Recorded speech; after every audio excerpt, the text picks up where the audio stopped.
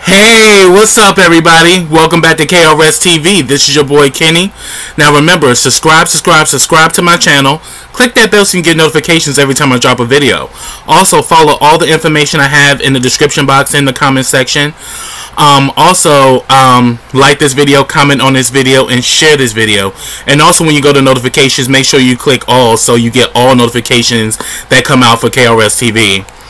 Also, check out my YouTube partner, BK WorldTube, which is the Black Netflix, where you get everything from Love and Hip Hop all the way to the haves and the have-nots. So, check out that link in my description box in the comment section and check out BK WorldTube today. Now, this is another mukbang that I'm doing for y'all on today, and what I have here is a spinach salad that I've made. I have cucumbers, habanero peppers, mozzarella cheese, and Chipotle ranch dressing, and I'm definitely a big fan of spinach. I love spinach, so I'm doing a little something healthy for you guys today. But it's been a really interesting week. Let me tell y'all, it's been a real interesting week. Now, first thing I'm gonna talk about is the presidential debates. I, in my 37 years of being on this earth, have never seen a presidential debate as crazy as that between Trump and Biden. I mean, it was all over the place. It was unmanaged. You know, you can tell that Chris Wallace was literally being overwhelmed by Trump's antics. And I even shared this with a few people that I know that, y'all remember Gwen Ifill? You know, who she used to do the vice presidential debates. She passed away in 2016. Now, if Gwen Ifill was doing that debate, she would have shut Trump's mic off. She didn't play. And I'm saying they needed someone of that caliber to run that debate, because Chris Wallace was literally being completely overwhelmed, and Trump was just doing the most. And Chris Wallace, you know, you kind of got the impression that he was pandering to Trump, which was crazy. I mean, it even got to the point where Biden literally told Trump to shut up. Like, I ain't never seen nothing like that. It was crazy. And then when it got to a point where Biden tried to get Trump to denounce white supremacy, that's what got me, because I'm like, Biden, that's pretty much his major base. He's not going to do that. And he's a white man with privilege. He's not going to denounce white supremacy, because that will be the end of him if he did. Now, my whole thing is that he's a white supremacist. Okay, I can accept that. I'd rather you be real with it than lie about it. I mean, that's one thing I can say. I may not be, let's say, a fan of Trump. I mean, I was a fan of him when he was on Celebrity Apprentice, but not a fan as being commander-in-chief. I am not a fan of that. I didn't vote for that. But I can honestly say, you know, I respect the man's honesty when it comes down to how the way he really sees himself and how the ways he sees America. And it's crazy, because there are a lot of white people who think the same way as he does. You know, he's not the only one. But what really added hot sauce to the situation was that Friday it was announced that him and his wife Milana had been affected with COVID-19, and that currently right now he's in Walter Reed, but I think he's supposed to be let out tomorrow. Now, some people think that it's a hoax, that he really doesn't have COVID, and it's kind of convenient he would get COVID during the election campaign. But then again, for me, it's not that far-fetched. I mean, let's be real. He's been walking around without a mask. He has not been taking this whole COVID situation very seriously. And it's just insane. You know, like, you know, this is a global pandemic. You know, so this is not just a problem here in the U.S. This is a problem around the entire world. And I have to admit, Trump has been very negligent when it comes down to COVID. I mean, he's literally been disregarding, you know, the health professionals, you know, the scientists, and just been saying outlandish shit like, you know, drink bleach and all that shit. And now you get wind of it. It's possibility that it could be true. I mean, if you're not protecting yourself and not doing what you're supposed to do, yeah, you can expose yourself to it. And it's really based on your immune system as to how you will overcome it. But he's at Walter Reed, so that's pretty much a military hospital, so he's getting very good care there. But at the end of the day, Trump, you know, let's be real. Like, this is a global pandemic, and this is not something that you can play around with. And personally, my sympathy doesn't go to Trump. It goes to the millions of people who have died due to COVID, the people who have lost their jobs, the people who are currently now struggling trying to find work because they've lost their position due to COVID, people who have lost their businesses. I mean, this has been a whirlwind for the American people, but for the world at large. And so many lives we've lost due to COVID. So this is not something that we can take lying down or take as something that or take as a laughing matter per se.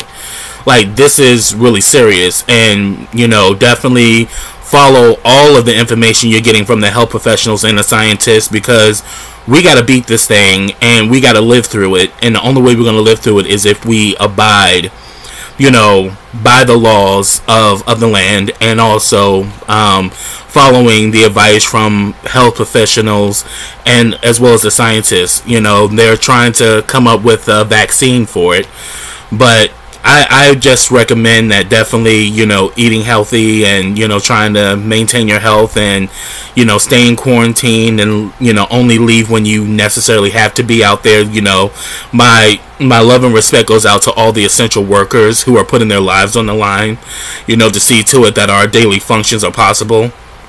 So that's where my sympathy goes to. It doesn't go to Trump. It don't go to Trump because Trump has been very negligent in this whole COVID situation, and that's where I stand on that. Now,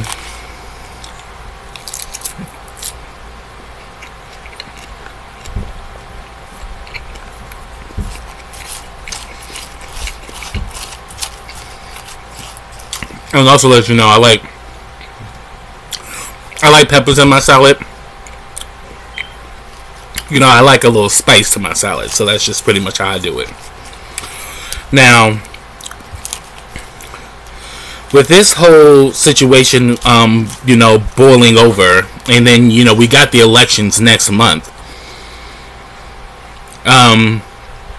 It's crazy because, you know, I think this election is probably going to be the most, I would say, the most tense election in American history. And I just think that people who are for Trump are going to vote for Trump, and people who are for Biden are going to vote for Biden. I don't think either side is going to swing one person from one extreme to the other, because both of them have their fan base. And we definitely know that Trump has a very big fan base. I mean, let's just be real. That debate, let's just be real. Trump gave us great TV. He always gave us great TV, especially when he was on The Apprentice, in The Celebrity Apprentice. He knows how to give good TV, and if anything, he's definitely a president that's very knowledgeable about social media. So he knows if he does some crazy shit, he's gonna trend. I mean, he's always on Twitter. So, you know, you got the populace, and then you also have the former vice president, who's now building his campaign, and he's pretty much building his base. So really, when it comes down to this election, it could go either way, and we'll just know after the elections, whether Trump will stay in office or whether Joe Biden would be the next president of the United States. But yeah, it's insane, you know, and this is probably one of the most insane elections that we will ever experience. I mean, because we're doing it in the middle of a global pandemic, and then even adding more to it, you know, Trump just been diagnosed with COVID and he's at Walter Reed. So in due time, we'll see how that's going to play out.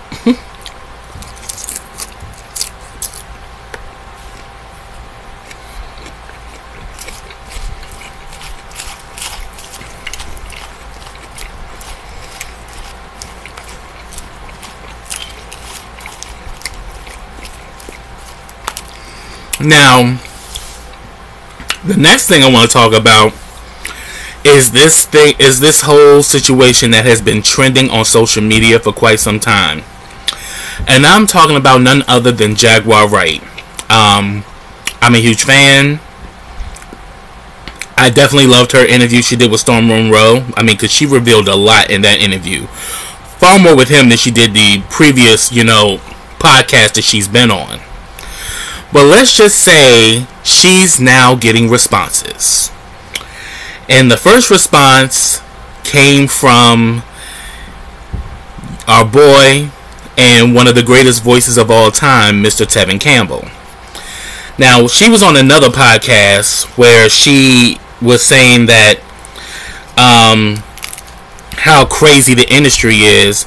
And she talks about Tevin Campbell because she says that he's actually friends with a friend of hers, and that the two of them aren't friends but they know each other. And she said that how is it that a guy with a gift like his ends up prostituting himself on Hollywood Boulevard? You know, how does that happen with a guy with a gift like his? I mean, because let's be real, Tevin Campbell is, I would have to say, is one of the most underrated American male voices of all time. I mean, this man right now can sing some of these R&B artists out the room. End of story. I mean, Tevin is that vocal beast. And I have to even say he's one of my inspirations because I'm a singer too. And I definitely look to him because he's one of the greatest voices that ever lived. And still is. He still is one of the greatest voices that ever lived. It's just that, you know, the industry's messy. But Tevin Campbell goes to Twitter and lets it be known that what you're doing, sweetheart, is defamation. I got lawyers on deck, so if you were wise, you would take that video down. Well, I'm going to let you know, Tevin, that's not going to happen because that podcast posted that video. So it wasn't a video that she posted herself. It was a video that they posted, and in the world of social media, since, you know, that's my world as well, they're not going to take nothing down. Once it's out there, it's out there. Now, as far as you suing her for defamation, that's going to open up a whole lot on, you know, that's going to open up a lot, you know, not just for her, but also for you. So if you want to pursue this, you can do that because, you know, if you don't like what she's saying, and if what she's saying is true, you're going to have to prove it. So that means they're going to have to go through everything. So things that you probably don't want out there, Tevin, they're gonna put out there. But also want to mention that yeah, you're saying that, you know, about you're saying that she's wrong for saying that you've never prostituted yourself. But Professor Griff said the same thing a few years ago. So if you're gonna come after Jaguar, you need to come after Professor Griff as well, because Jaguar wasn't the first person who said that about you. And, you know, we all know about him being arrested in '99, you know, for soliciting an undercover officer. Kind of the George Michael thing. But personally, I think he was set up. You know, and I think it was a low point in his life. And, you know, a lot of times when you're a celebrity and you reach that low point, you can easily be exploited. And I think that's what happened to Tevin. But, you know, Tevin has been one person that has come out saying that what Jaguar is saying that what Jaguar is saying is not true. And I'm just thinking that maybe the verbiage that she used, you know, painted a different picture, but at the end of the day, she said what she said. But I'm waiting to hear what Jaguar has to say in regards to that. But then another person came out against her, and the person that I'm talking about next is Talib Kweli. He literally had this orchestrated response to her, and he did admit that the two of them did have an affair while she was still married, but she also admitted that, you know, she admitted she was wild. You know, she pretty much put all her stuff out there, you know, so she tell somebody else's shit, they can't come back at her because she's already said it. And if anything, it was like Talib's, you know, whole response to me was like very orchestrated. You know, saying that, oh, if you agree with her, you're a culture vulture. How is that possible, man? I mean, if anything, it's out there. And we bloggers and people who have our, you know, have our podcast and all of our different, you know, social platforms, we're going to talk about what's good, you know, the tea. You know what I'm saying? So the fact that you would say that is like you're trying to I would say trying to divert the situation to make you look like the victim. And I'm sorry, it didn't work. Because personally, as I said before, I don't think Jaguar is lying. But I am really stressing that, you know, that Jaguar be careful, because, you know, these people are coming and they can come in the worst way, and I would hate for something to happen to her. But I do salute her that she's not afraid to come out and speak the truth, you know, and is willing to put herself on the line, because she said her mission is to destroy, you know, the demonic forces of the industry, because they have prevailed for far too long. And she even gave some more tea. I didn't mention this on my last episode, but she gave some tea about Diddy. And what she shared was that she had a friend who was an entertainment lawyer who worked for Diddy, who worked for Bad Boy, and she needed some approval on some documents, and she goes into the office to see Diddy getting fellatio from Christopher Williams.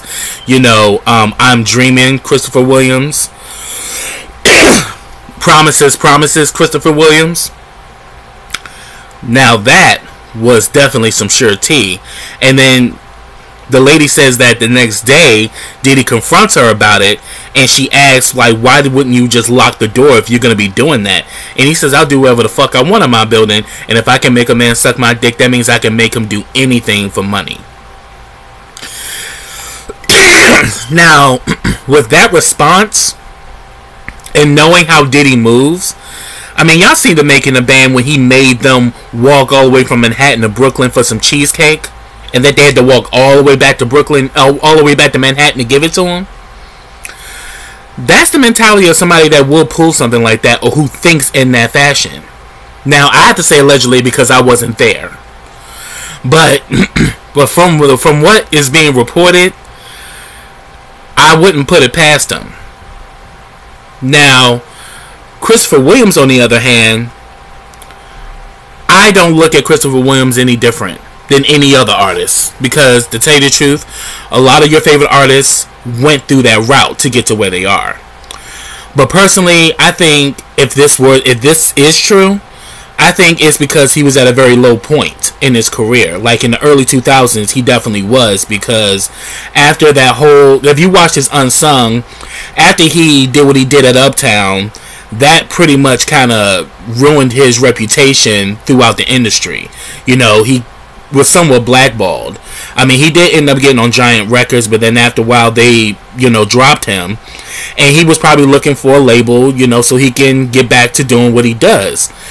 And far as I heard alleged that, you know, he had a demo deal with Bad Boy, but he didn't actually get an actual deal with them. You know, nothing transpired from that situation. But it doesn't make me look at Christopher Williams any differently, you know. And I'm saying, when people are down and out, you know, people will do anything, you know. And I think it was at a low point. And it's unfortunate, because a lot of people, you know, can be put in that situation, you know, because, you know, when you get used to the glitz and the glam and you no longer have that, it's literally like a gamble. You know, you want to do what you got to do to make it. But it doesn't make me look at Christopher Williams any differently. You know, I'm not gonna get on here and say, oh, he's gay, he's this, he's that. I mean, to tell you the truth, as I said before, I've said this, you know, before, that I think most people are fluid. Most people can go either way depending on the situation, or depending on who they're attracted to. And it is what it is. But I don't think she's doing this, in my opinion, to just, you know, I mean, yeah, it's scandalous and it's entertaining, but I think her mission is to expose how corrupt this music industry is.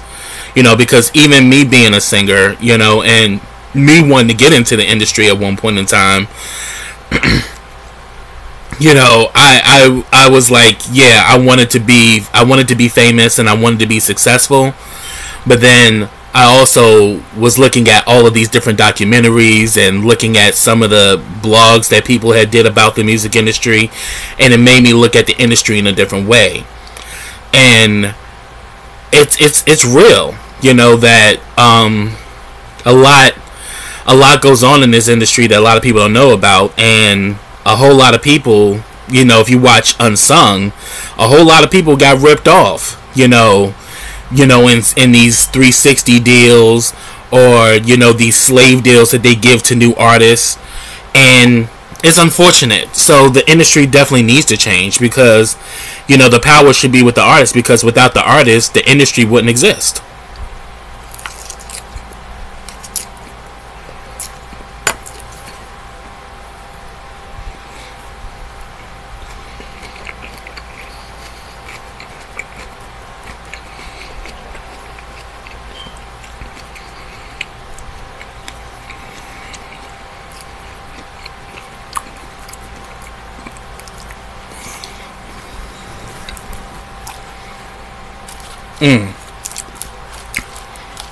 And another artist that has come out about this is Jill Scott. Jill Scott has responded. She did this post on Twitter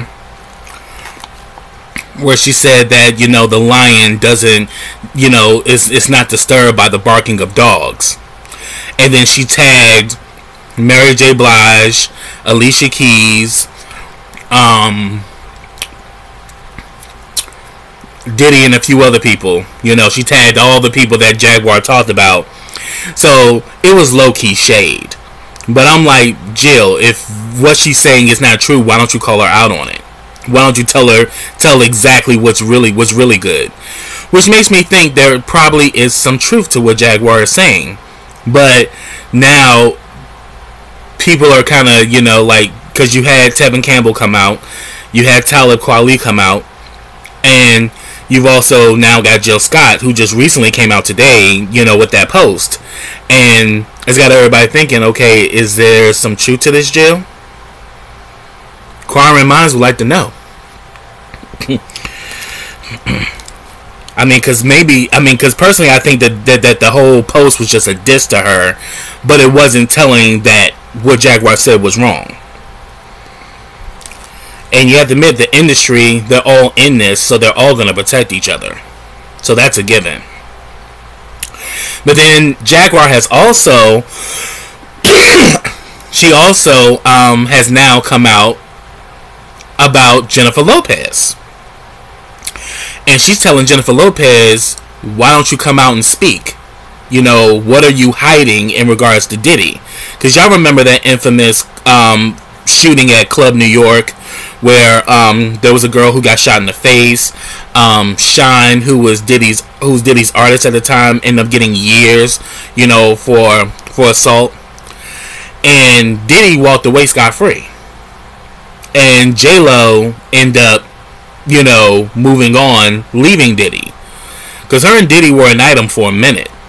And after that whole situation, and after J-Lo got arrested along with Diddy and Shine, once she got out of jail, you know, she got with her people and completely distanced herself from Diddy, and hasn't said nothing about it since.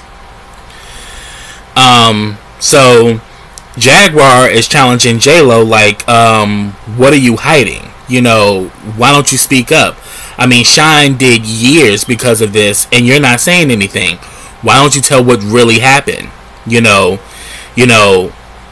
share how, Diddy ruined your life, and maybe he got something on you, and that's the reason why you're quiet. I mean, alleged by what Jaguar saying. Because I just saw the video not too long ago, so I'm like, wow, this is interesting. She is coming for more and more people, and I am dying to see what's gonna happen next. I mean, because the reason why I'm really infatuated with this is because this is stuff that we've been hearing for a long time about how corrupt the industry is. And it's not just the music industry, it's all industries in America. This is an American issue. It's an American pandemic in its own right, where a lot of people are forced to do very demeaning things to have jobs or positions, and it's insane. It's not even based on hard work and merit. A lot of times it's based on who you're screwing or who gives you the pass. And, it goes to show that how is it that some great artists are shelved while some artists who are not as talented are pushed to the forefront and the machine is there to back them up. So what she's really exposing is corruption in the industry, period. Not just music. But what's going on in music is going on in corporate America. It's going on in Hollywood. It's going on in every industry in the United States, where a lot of this misogyny and bullying goes on behind the scenes. So I'm definitely asking that the Most High looks after Jaguar, and that the truth be revealed, and the fact that this is a time, COVID for me is a blessing and a curse.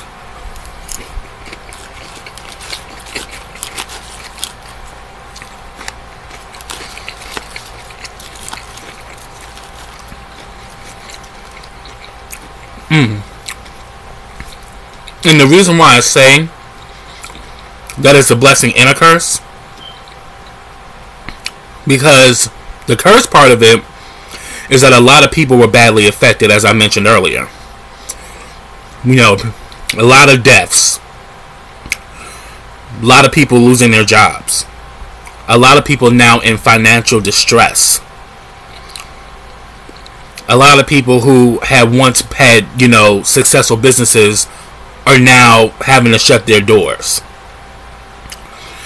But the blessing is that bullshit is being exposed. COVID doesn't care about how much money you have or your status in the industry. COVID has completely opened the floodgates to bullshit being exposed and people seeing the truth to what you are.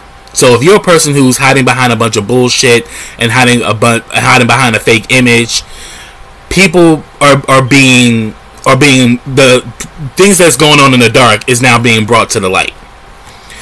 And that's where this whole 2020 COVID situation is a blessing, because COVID is exposing a lot of bullshit. We're exposing a lot of individuals who were treacherous are now being seen for who they are. And the saying, if someone shows you who they are, believe them the first time. So COVID as a blessing is exposing a bunch of bullshit. It's exposing a lot of corruption. It's exposing a lot of things that people normally would sweep under the rug or not pay attention to. Now it's right there in your face.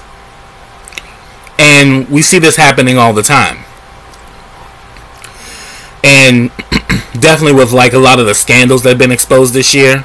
I mean, COVID has no respect of person. In this time, I think a lot is changing as far as the culture, as far as the way people have their outlook on life is changing. Because here it is, people We're all about just getting that 9 to 5, working and maintaining, but then that gets ripped away from you. So a lot of people are waking up to what's really going on, that nothing in this world is promised to you, and job security is not promised to anybody. So that's what I have, y'all. Get down in those comments and let me know your thoughts on these topics that I've mentioned, and give your thoughts about what's currently going on. I love to hear from you. So until next time, everybody, take care.